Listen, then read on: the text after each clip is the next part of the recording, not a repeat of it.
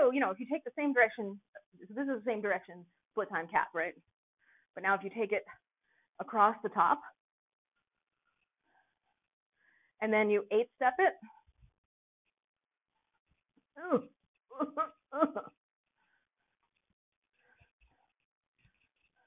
That's what I was doing.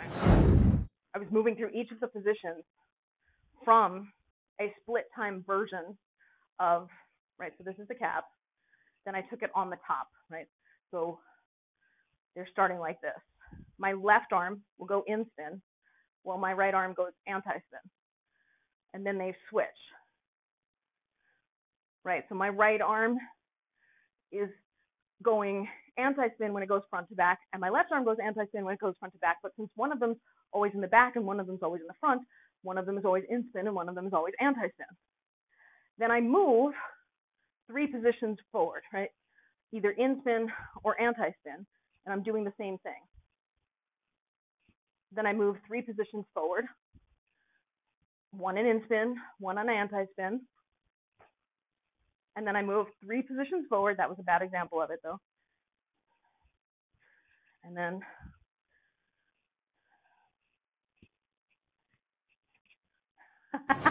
you move both of them 3 positions, and when you do that, one of them is going in spin and one of them is going anti-spin. So if I'm here and I were moving 3 positions forward, my right would go anti-spin, anti-spin, and down to the bottom.